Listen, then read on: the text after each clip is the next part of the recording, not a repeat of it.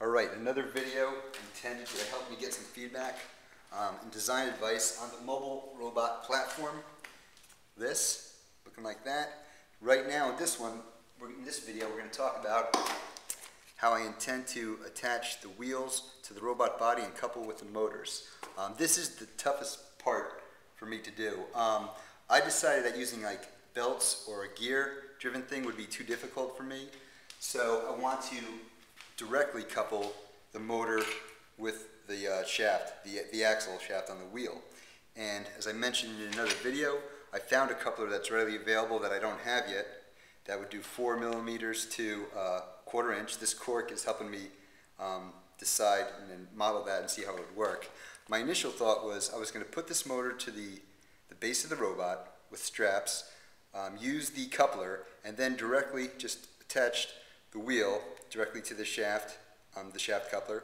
But then I realized that would put a lot of stress on the motor shaft, on the coupler itself. So I decided I probably had to come up with a different design, and that's what this board is helping me mock up. The robot's width is going to be 12 inches, so this is 6 inches. Each side will need this 6-inch space to work with. Using these eye bolts to hold the weight of the wheel, I would use these bolts and washers to hold the wheel in place, putting the bolt somewhere so that the wheel can't move side to side this way. And then I would take the DC motor, and that using conduit straps would strap that down, and then it would be coupled to this, using that coupler to couple it to the wheel, again using the bolts like that, and the idea is that it would turn. The wheel, I mentioned that the wheel's not completely true on this axle, but it looks good enough. I think it would travel straight enough. We'll find out. Doing this, a challenge I found was that it was hard for me to line up these eye bolts real well to keep things straight too. So I started thinking about another approach that I can't find. It's this aluminum tubing that I've coated with some PVC to make it to protect it, keep it softer.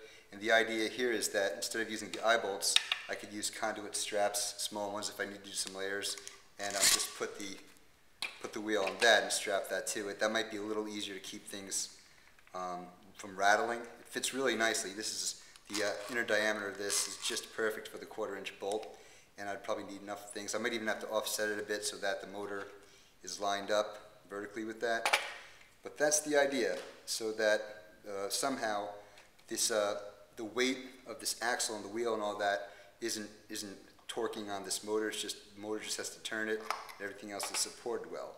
And like I said, this is the toughest part of the mechanical design of this thing. So I'm definitely looking for some ideas and feedback from my panel of experts on this one. That's about it.